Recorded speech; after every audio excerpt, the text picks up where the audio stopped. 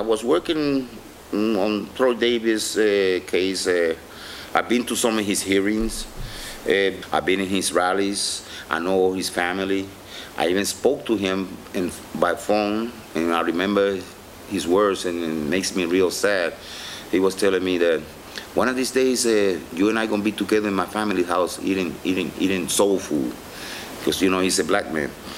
And I said, yes, keep thinking positive, don't lose your faith, but things then went out the wrong way.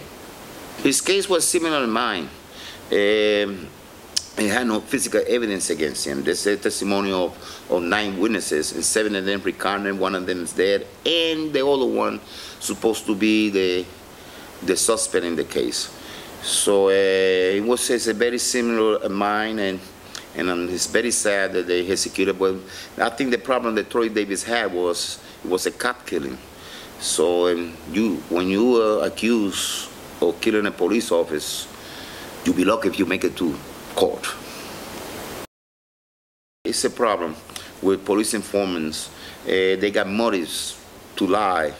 In my case, the police informant, the snitch, he had a home invasion case, and it was squashed out, and plus he got $5,000 reward.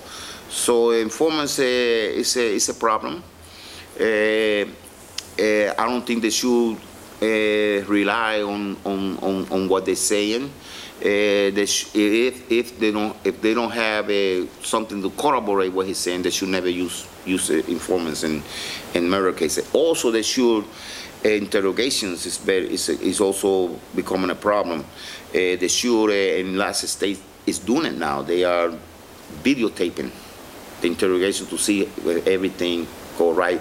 Because believe it or not, they got people that have confessed to crimes they did not commit because they scared him with the electric chair.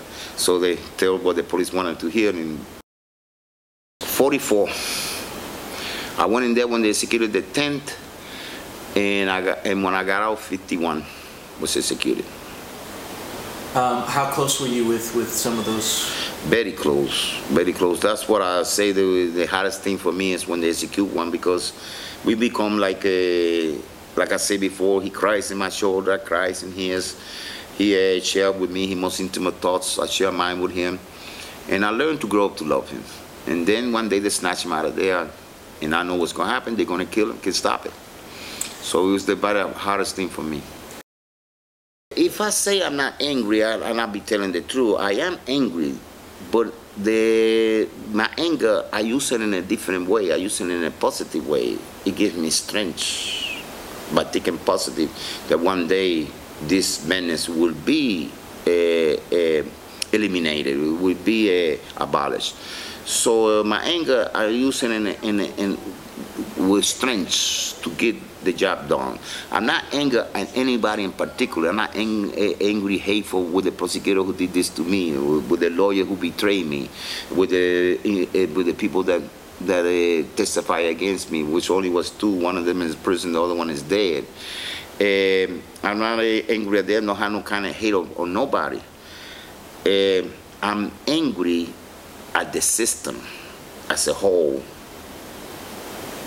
And I got to take this anger and use it in a positive way. I never met a rich person in their role.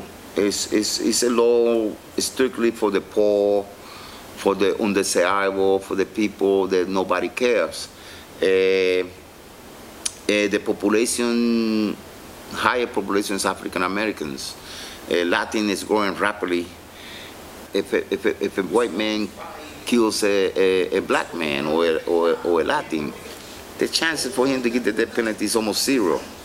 But if a Latino or a black man kill a white man, first thing the prosecutor is thinking, death penalty. So you can see how the race play a big part. It depends who you kill. They got to get rid of the death penalty, because all the death penalty is doing is making it worse. It don't deter crime. People think that having the death penalty politics use it as a tool for being tough in crime, and they're wrong. And when these people commit these horrible crimes, these horrendous crimes, gruesome crimes, they're not thinking about the death penalty, they're not thinking about the electric chair, they're not thinking about getting caught. So it's common sense. I remember Ted Bundy, who was one of the most infamous serial killers. I remember I saw him on a Tuesday, he was executed on a Thursday. I remember Ted Bundy telling me one time in the yard that one of the reasons he came to the state of Florida because they had the electric chair. So that tells me something.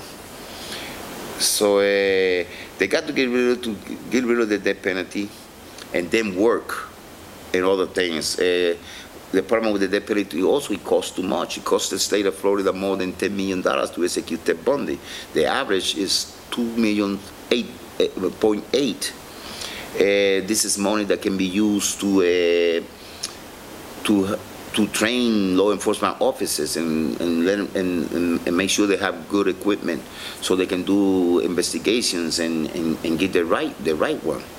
That money can be used for crime prevention, drug programs for the youngs. It can be used to counsel victim filing for murder. And it can be used for a lot of things to make a show for public safety, not the death penalty. The death penalty always doing is creating more collateral damage. Yeah, I see a lot of hope that it's going to get abolished. I know it's going to get abolished, and I hope that the state of Washington be in the right side of history, because it's going to happen.